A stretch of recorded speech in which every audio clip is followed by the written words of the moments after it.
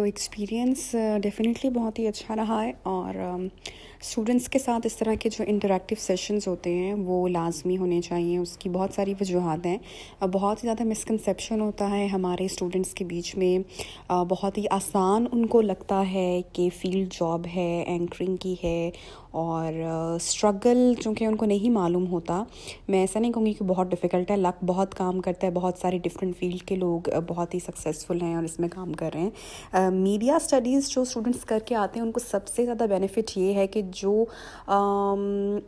शख्स जैसे कि किसी और प्रोफेशन से आए हैं, मिसाल के तौर पर कोई डॉक्टर है, जिस तरह के बहुत सारे डॉक्टर्स मीडिया की इंडस्ट्री से, न्यूज़ इंडस्ट्री से वाबस्ता हैं, तो वो सब कुछ प्रैक्टिकली आकर अपना एक्सपीरियंस गेन करते हैं।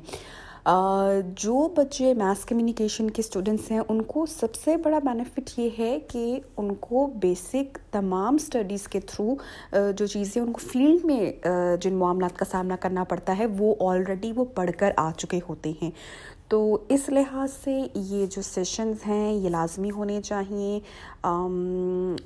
मेरा भी एक्सपीरियंस बहुत अच्छा रहा स्टूडेंट्स के साथ। बहुत सारे जब उनसे इंटरेक्ट किया और जब उनके ख़यालात जाने तो अपना टाइम भी ज़ाहिर सी बात है याद आता है कि मुझे बहुत अच्छे तरीके से याद है कि जब मैं थी student, mess communication department Punjab university 2009 to 11 का मेरा बैच था। और अब कहने में एक बहुत बड़ी बात लगती है कि इट्स बीन अ डेकेड, अब 10 साल हो चुके हैं पास आउट किए।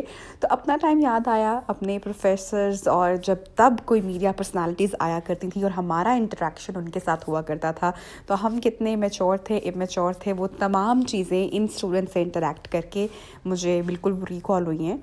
So it was really good.